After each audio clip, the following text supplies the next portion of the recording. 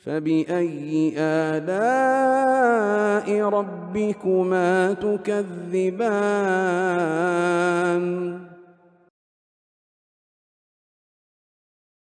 Ustaz, apakah ada contoh atau perintah di mana di tempat saya ada beberapa imam solat setelah membaca surah Al-Fatihah secara lirih terdengar mereka membaca doa untuk orang tua, Rabbighfirli, dan selanjutnya seketika jamaah sekitar 1 hingga 2 detik seperti menunggu sebelum ucapan amin.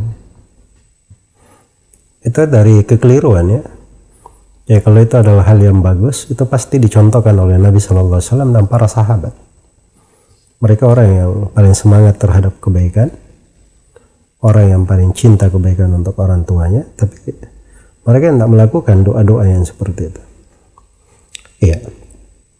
Karena itu keteguhan, surah Al-Fatihah itu menggambarkan kepada kita keteguhan di atas jalan. Ihdinas siratal mustaqim. Tunjukilah kami jalan yang lurus. Tidak diminta seperti itu global, tapi diterangkan jalan yang lurus itu apa. Siratal ladzina an'amta alaihim.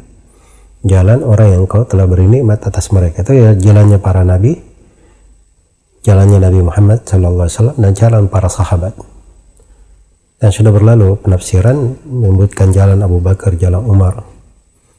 Itu namanya keteguhan di atas Islam. Itu yang disebut dengan nama As-Sirat Al-Mustaqim. Semoga Allah memberi taufik pada semuanya.